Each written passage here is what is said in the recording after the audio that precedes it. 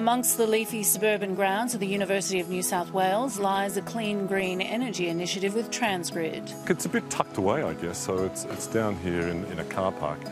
It's probably got some interest particularly amongst our research students who are very keen to look at the data. So us energy nerds are very happy.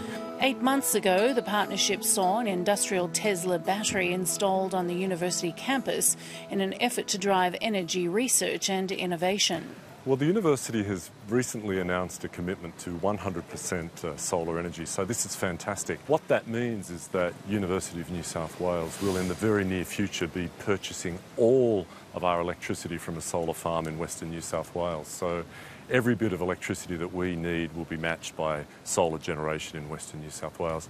What's great about that too is that that was the cheapest deal on offer and there were no subsidies involved, so it's a great win-win. This battery helps us to look at ways of better utilising our energy resources on campus and off campus. So the battery can help us to smooth out our power demands and keep our peak demand down, because otherwise we have to pay for that. This battery is a 250 kilowatt, 500 kilowatt hour battery, so it stores about enough energy to provide the daily average use for about 30 homes. And the battery gets its charge from these 112 kilowatt rooftop solar panels. Both are used as cost-cutting measures and to reduce demand on the grid during peak times. So the combination of the solar panel on the roof and the battery allow the university to manage their demand from the grid. This gives them an opportunity to choose which way they'd like to use the battery, whether they want to reduce carbon emissions or reduce their energy bills.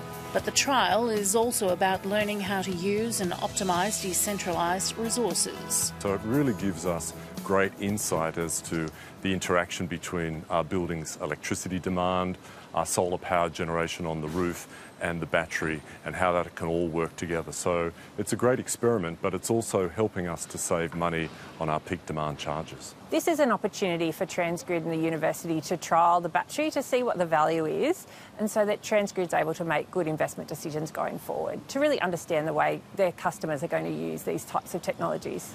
And for both the University of New South Wales and Transgrid, this unique partnership is also about collaboration.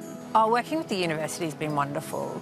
The university is able to access a lot of value streams that Transgrid isn't able to, and they're also able to develop algorithms to really optimise the value that you can get out of the battery. The great thing about Transgrid is that they've entered into this partnership with us to put the battery in place, so that's fantastic. That's a piece of kit that we wouldn't be normally having access to.